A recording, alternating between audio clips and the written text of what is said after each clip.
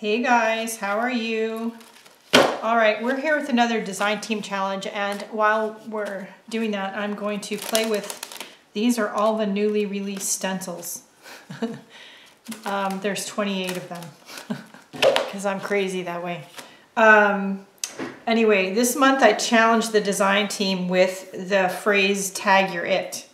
I have a video coming up for my creative year in which I talk about my thoughts which kind of coordinate with tag your it without me realizing that the two kind of go together. So I'm not going to say too much more about my idea that I talk about in the My Muse video for my creative year. It will be aired on here on YouTube the first Wednesday after you see this, so stay tuned. If you want to get notification of when that comes out, make sure you subscribe. I would appreciate it if you like and share while you're at it, and also click on that little bell icon so you get notifications when the videos come out. Anyway, so tag your it. So I challenge them with that phrase. As always, I always tell the team, look, this is what I'm going to tell you that I'm going to give you as a creative prompt. If you're not feeling it, do something else. It's about being creative, enjoying the process, and not trying to squeeze yourself into some other person's parameters of what they think you should be doing or anything else. So I can't wait to see what they come up with. These paints I'm going to be playing with in this video, these are Blick matte acrylic paints. These are new to me. This is one of my longtime favorite color combinations from way back. And so when I need sort of default colors, I usually, and I want to try a new product, I usually go with these. So we're going to be playing with some of the stencils with these. And I am going to speed forward through the process. I will link my Etsy store in the description below. I'm going to do, oh, I forgot the safety seal. I'm going to do a quick flip for you all and tell you what the names are of them. And then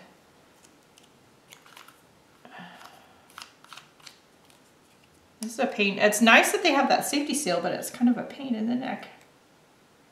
And the bottles are hard to squeeze, just FYI.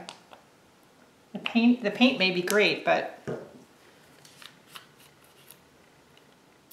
so far it's kind of a pain in the neck.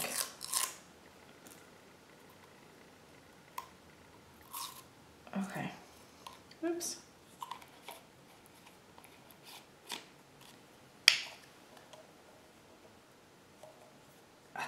Really hard. Okay, wow. All right, so this one is called Splash.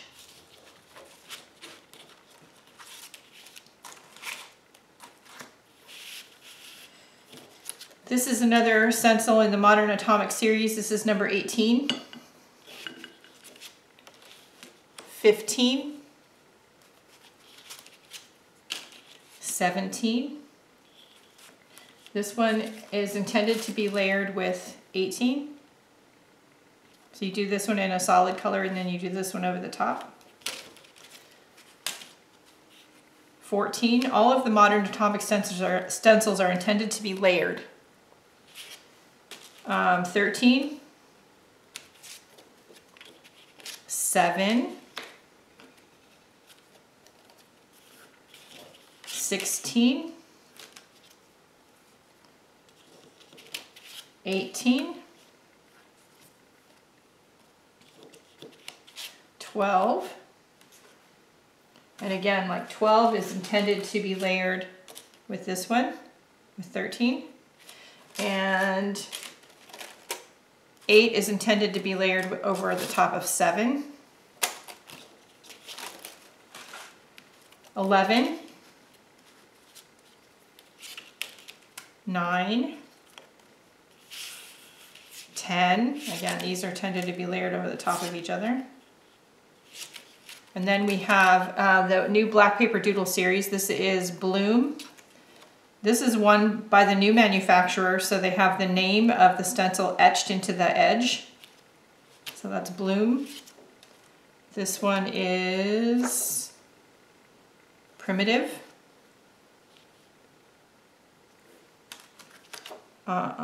This one is Single Cell.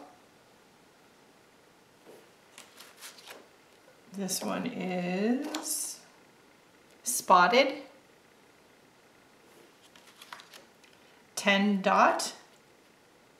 These are also intended to be or can be layered on top of each other. This one is Impression.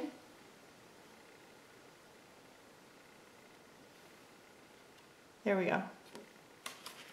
This is I call Foursquare. So it's got 4 tiny designs on one stencil, some of which you saw already, so that you've got 10 Dot on here. This one is Foursquare number 6.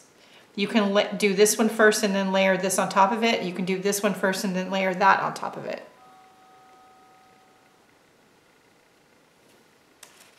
This is Foursquare 7. Same thing. Let's see, there we go. Can you see those?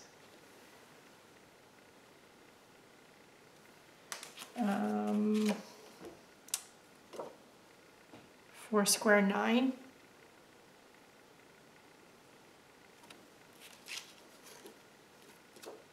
Foursquare 11.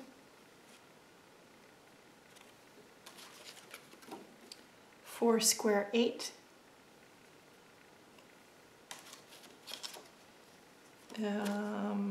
Petals.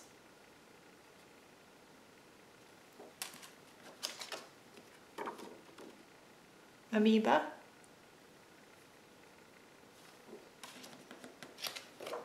Foursquare 10.